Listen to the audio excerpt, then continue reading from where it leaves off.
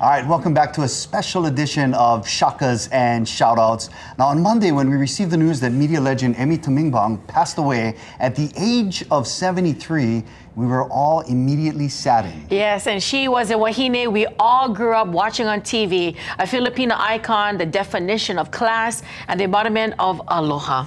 And so we invited Brickwood Galuteria. This is one of Emme's childhood friends and the host of Kūpuna Powerʻ, which airs right here on KITV and KIKU, to share some fond memories of her. Aloha, Brick. How are you? I'm fine. Emme would just love to be on the backside listening to you folks talk. I mean, she would just love that right now.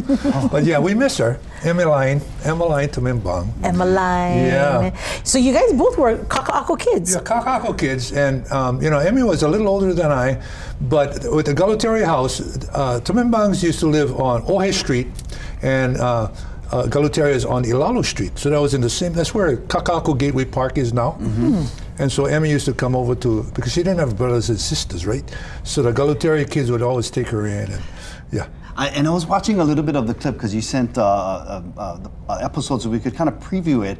And you guys talked about that neighborhood having the dump and how she would go grab stuff from the dump. That's amazing. Yeah, we were there, and then it was the police firing range, and then the dump, and then Point Panics. Right. That was the whole lineup right there. And now it's what? It's a park. That's the park. Now it's a park, but you still have the kaka'ako fragrance going on every afternoon.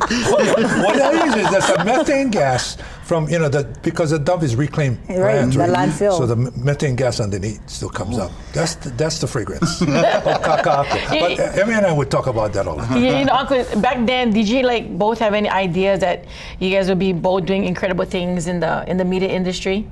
No, we had other plans for each other. She would always say, you know, I changed your diaper. I said, oh, too much information. Come on. Then or now?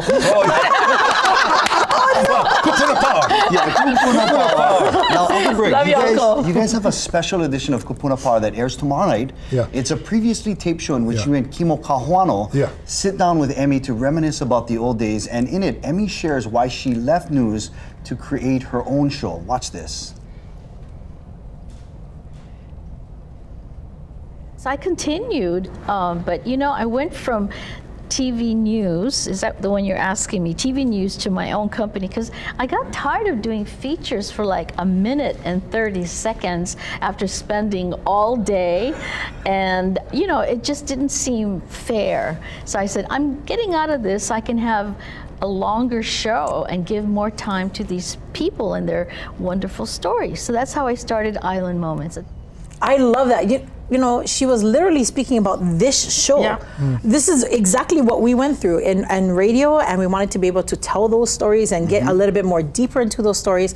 So we really do, all three of us, owe our careers to this incredible pioneer. Yeah, absolutely. Yeah, and not only the three of you, but I mean, you have thanks and gratitude coming from people like your own Diana Ko. Yes. And all of the wahine, you know, broadcasters throughout the years. And so tomorrow, we are going to honor her by re-airing, and we're going to encore her show. Oh, that's awesome. I want to invite everybody at 7 o'clock right here on KITV. 7 o'clock on KITV, and then 6:30 on KIKU. So you got like that Kūpuna Powerʻ hour, as you mentioned earlier. So it's a new show at 7 o'clock, and then 1 week later, it's the rerun of, you know, at 6:30. Yes, so we'll get to see Emme twice in 1 week. I love that. Awesome. What we would recommend is to set your DVR already so you can watch this show. It's amazing. And of course, to see the Aloha Morning Show back in action.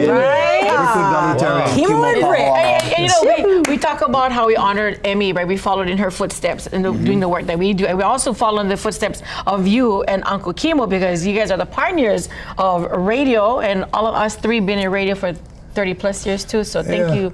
Oh, we're in the angst category. Yes. I told little girl this morning, I said, you know what I'm going to say? I'm going to say he is Hawaii's uncle. And I told him, don't do it.